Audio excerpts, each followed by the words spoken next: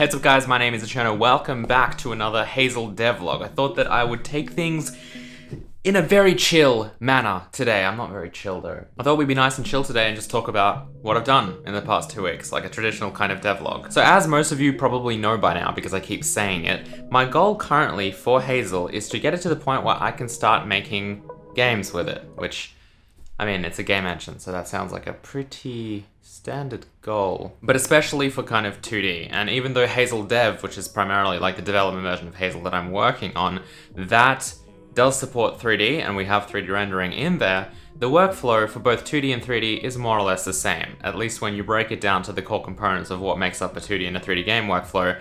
Like, they still need to be able to, for example, save and load scenes and interact with like scripting languages and do all of that stuff, entity component system. That's all the same whether you're working on a 3D game or a 2D game. So therefore the engine's workflow is very similar. So I've gotten to the point where we have an entity system in Hazel. We have C# in Hazel. We can basically more or less put together pretty complicated games even, because by exposing enough of the C++ code to the scripting language and by writing some of your own code in the scripting language, you can actually do quite a number of things. But the problem is that whilst all of this exists in the scene, in the editor, and can be quote-unquote played, there's no way of saving it. You open Hazel, you build your game, and you close Hazel and the game's gone. That's it. There's no way you can actually save your scene. Furthermore, since there is no way to save the scene that you've created inside the actual editor, there's no way to actually play the game as a standalone game. All you can do is experience it through the editor while you're working on it. There's no actual way the runtime can actually play the game, because the scene only exists within the editor. And of course, that's a huge issue. So basically what I did over the last couple of weeks was created a system for us to be able to serialize and deserialize scenes, as well as actually hit a play button in the editor to play the game. This one system is quite large and it ends up solving both of those problems. On one hand, it lets you actually save a scene and then load a scene in the editor so that you can shut down the editor, open it on a new day, and continue working on your scene, but it also allows you to actually play the game, because the scene can then be loaded by the runtime and played. That's a really important distinction, and to be honest, I could spend the next hour talking about how all of that works and all of the little things to consider that comes from not only just serializing and deserializing scenes, but also being able to actually play them in the runtime whilst editing them in the editor, and link that all up into the scripting language, and there's a lot of stuff. And I want to eventually take you guys on a little bit more of a technical deep dive onto how I orchestrated this entire system and the amount of time it took, which was quite a while as well. Putting all the pieces together, testing everything, and it's pretty much at the point where I can at least see the end and it's mostly working. And if you want to see an hour-long discussion about this, just let me know in the comments below and I'll happily sit here and talk for ages. But for those of you who don't worry, this video is not going to be that long. What I'll do is I'll actually show you this working in a minute here. But first I want to talk a little bit about, no, this isn't a sponsorship. It almost sounds like a sponsorship, doesn't it? First I wanted to talk a little bit about some considerations when it comes to an actual scene format. And by that I mean specifically like a file format. How do we actually save a scene? What format are Hazel scenes saved in and why? So when it comes to picking a file format, there's two major considerations to make. And this is very broad, so I might make a video in the future talking a little bit more in depth about all of this just outside of the context of even a game engine. But essentially we have two different types of files. We have a text file and we have a binary file. They both have their advantages and disadvantages. Binary is extremely fast for the computer to process. It's also extremely easy to just write out a bunch of binary data from C++ into a file and also load it. It's dead simple. If you have a struct of data that's just, kind of packed together inside that struct, none of it's kind of directing to other pointers or other memory locations, you can just dump that whole memory to a file and done. Then you can load it on any computer you want, once you deal with some big and little endian problems, but we'll ignore those. You can load it on that computer and then it's just gonna be just put it into memory and you're basically done. It's super easy to deal with. However, humans can't really open that file and read it. That's where text files come in. With a text file, you can easily just open it in Notepad and look at the data there. Now, that does come as a consequence to the fact that it's harder for a computer to read. If you have to decipher a string that is a float, and then kind of convert it into a float and go through every field manually and make sure the value's set to the right thing and convert it into a string and convert it from a number into a string to serialize it, That's a lot of work, and that's kind of difficult and time consuming for a computer to do, but it's better for humans. So what do you pick for a game engine?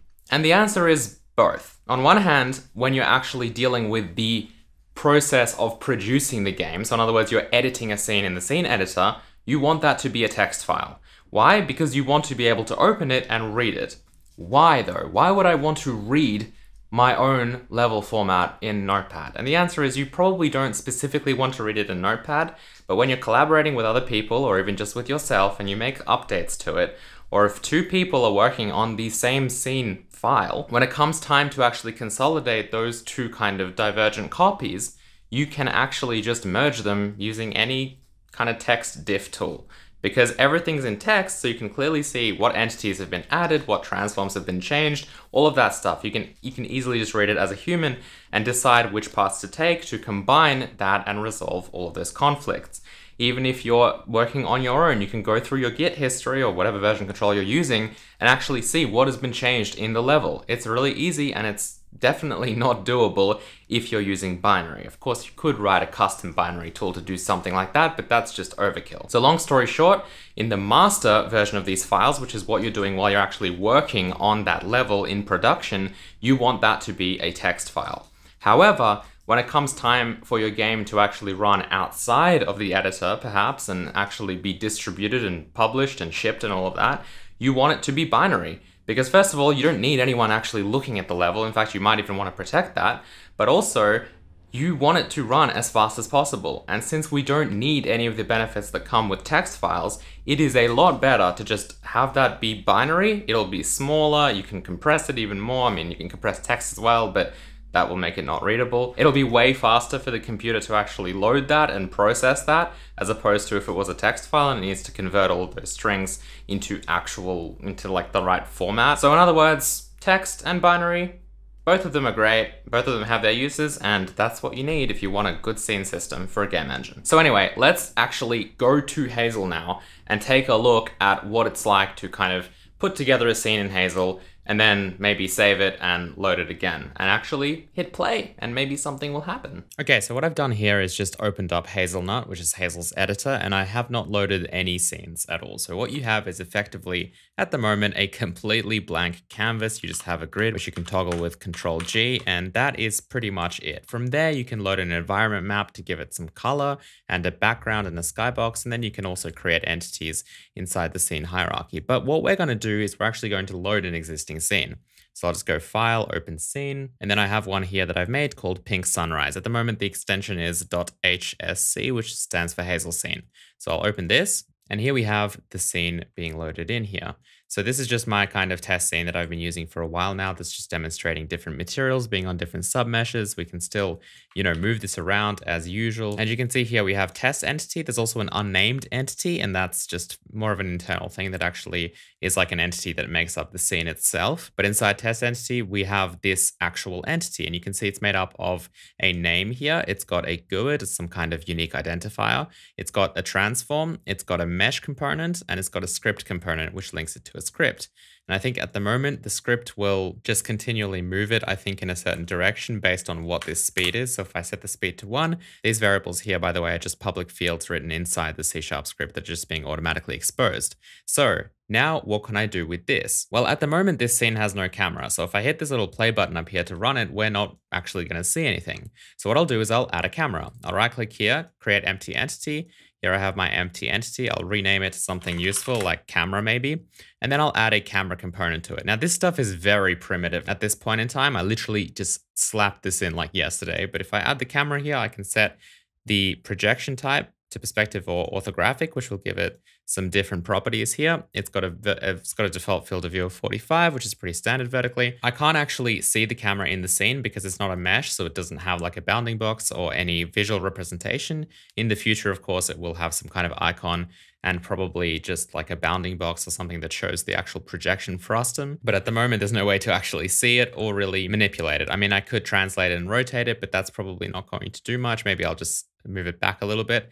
But ultimately, what I want to do at this point is probably hit play and see what happens. So if I hit play, it's going to run my scene. And you can see it's wherever the camera is. If I click on the camera, I can still actually edit it and manipulate it and do whatever I want with it here. And the scene, of course, is playing, which is pretty cool. If I click on test entity, I can also see the transform actually changing in real time. I can hit the play button again and it's going to stop the scene. We'll jump back to the editor camera, but you can see that at the moment, the scene has not been reset. That's because anything that happened in the scene at the moment is actually kind of stored in the scene because it's all one scene. It's not like when you hit play, it creates a new scene and then starts everything like that. And when you hit stop, it reverts back to the editor scene. They're actually one scene at the moment, which is why you see this whole movement here. So yeah, definitely something that I need to work on because obviously resetting the scene is something that is likely going to be very important.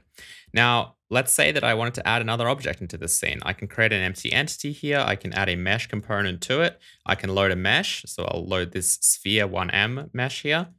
And then I'll zoom out a bit because it's huge. I can scale it down. Maybe I'll just put it over here and I can run my scene again. And you can see we now have a sphere in our scene as well. So that's basically what we've got inside Hazel Dev, the ability to kind of play these scenes as well as edit them. It's kind of getting there. There are still a lot of features to add and so many things that I could do. Oh, and of course the saving loading thing. So I can save this scene. Let's save it as Pink Sunrise Modified or something like that. I'll hit save. I'll open the old scene, which is this. This is before we had even a camera or anything like that. And then I'll open my Pink Sunrise Modified scene. And you can see I get back here and I can do various things. I mean, I can even change the environment map to something like Birchwood 4K. Maybe I'll load a different HDR map. I can save that as Pink Sunrise Modified here. And then if I open Pink Sunrise again, we'll snap back to where I was. And if I open the modified version, you'll see that we have the new environment map and everything basically has been saved. And I can, of course, play the scene and you can see that my scene plays. Okay, so oh, hang on a minute. Okay, so I hope you guys enjoyed this video. If you did, please don't forget to hit the like button below because it does help me and this channel out. Speaking of helping me out, if you wish, you can also help support Hazel and my YouTube channel and everything I'm doing by going to patreon.com/the Cherno. You'll get access to what you just saw in the Hazel development branch. You'll also get access to weekly live streams where I work on that kind of stuff. So if you are interested in all of that and you want to help Hazel and me out, then thank you so much for your support. It's greatly appreciated. Hope you guys are all doing okay, and I will see you soon with a new video. Goodbye.